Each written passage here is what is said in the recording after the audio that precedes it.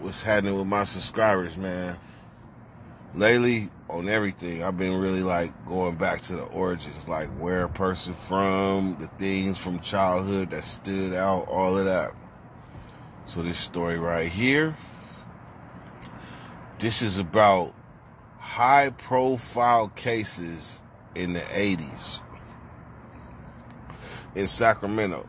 That Sacramento was known for, because we wasn't known for, other than being the capital of California, we didn't have a whole lot of shit going on back in the 80s, right? But we did have high-profile cases. Number one, Dorcia Puente. Dorcia Puentes. Dorcia Puentes was an older Mexican lady. Older Mexican lady in Sacramento, downtown. She used to have a boarding house. She was poisoning the tenants, like killing them. I don't know how she was getting them to the backyard, but she was killing her tenants and taking a dog ass to the backyard and burying them. And this was a lady. She was older, a Mexican lady, Dorcia. Suspect, and when she asked to go buy a coffee, they allowed her to do so. She wound up immediately fleeing to Los Angeles. Meanwhile, at the same time she was fleeing, the investigators dug up the whole yard and uncovered the body of a 78-year-old Leona Carpenter. Then they found 6 more corpses. That's when the police realized just what a terrible mistake it was to have let her go. Dorothea Puente was missing for 5 days. In LA, she met an elderly man in a bar and befriended him. Unfortunately for her, the man recognized her from TV reports and reported her to the local police. Charged with a total of 9 murders, Puente was flown back to Sacramento. On her way back, she told reporters that she hadn't killed anyone, saying, "I used to be a very good person at one time." Because of laborious legal battles, Puente was 64 years old when she went to trial, which was 5 years after her initial arrest.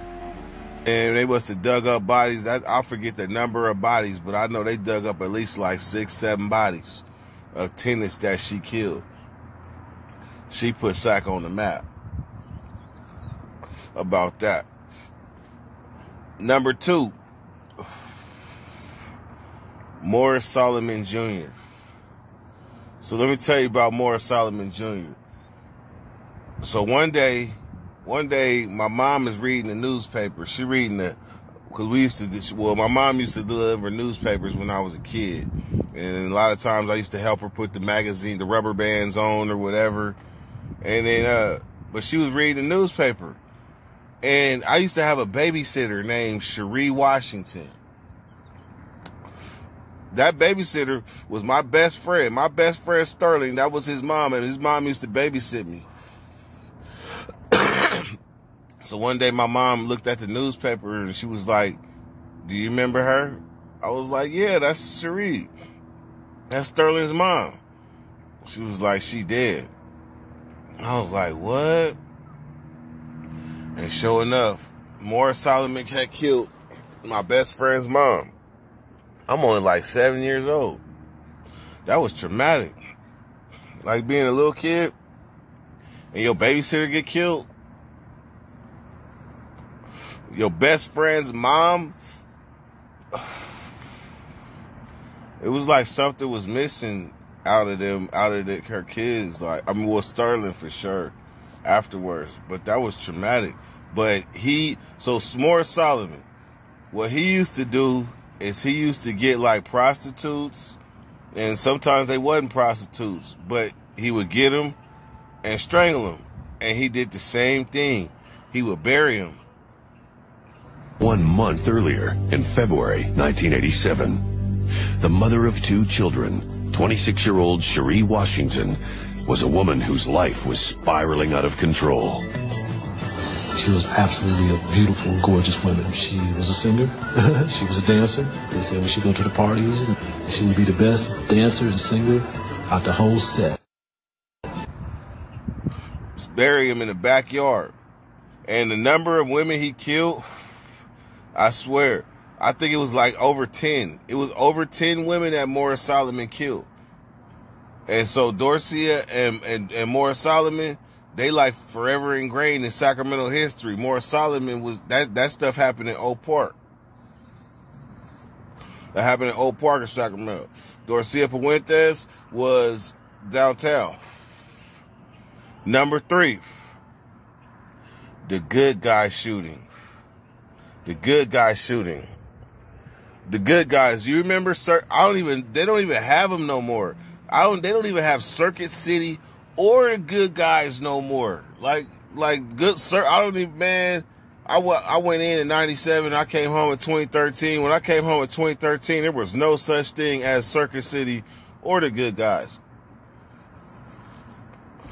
So anyhow, the good guys shooting in South Sacramento, it's about 4 minutes from where I am now, on Florin and 65th.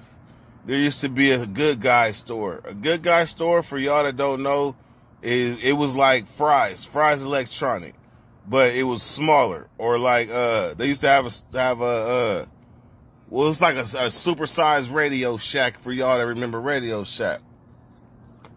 So anyhow, they were Vietnamese. They went in to Radio Shack and took everybody hostage. They took everybody in the store hostage and made everybody get face down, like made them all like lay down. And when they did it, all of a sudden it zapped in, boop, like the news, like major news, Channel 3, 13, 10, 40. This was like breaking news, like good guys hostage situation. Like they were negotiating with these Asians for hella long. I'm talking about into the night. They let like a couple of hostages go, but they negotiated through the night. So what the police did is there was a paint store next to this good guys. There was a paint store. What they did is they came in through the roof of the paint store and dropped in like zip ties, dropped down to the good guys, to the floor, where the agents couldn't see them because they was distracting them in the front, because it was hella police and news and everything in the front. And from the news view, I mean, we could see the Asian on the phone. I think they wanted a helicopter and some more shit, but we could see the Asian on the phone walking back and forth with an AK in his hand. Then all of a sudden, while it was live on the news, you see you don't see the police, but you hear them. Like you hear like a flash grenade or something. Boom, you see a flash.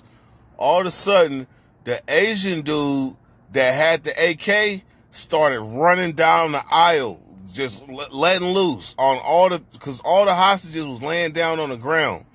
He ran down the aisle, shooting all the hostages, like as many hostages as he could.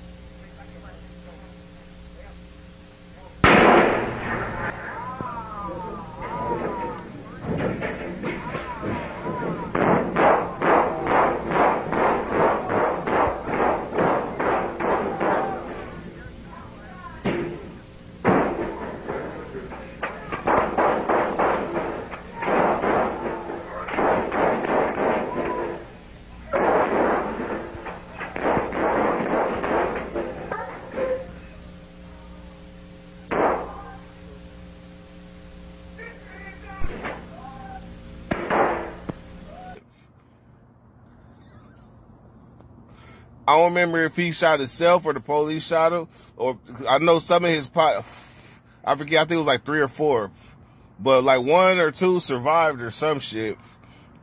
New Yen. But in the 80s, good guys might have been 90, but I think it was 89. But as far as like things that Sacramento was known for in the 80s, as far as high profile incidents, aside from the East Side rapists. But them 3 right there stand out. Dirty Weather, Sacramento history. Go. We're gonna wait for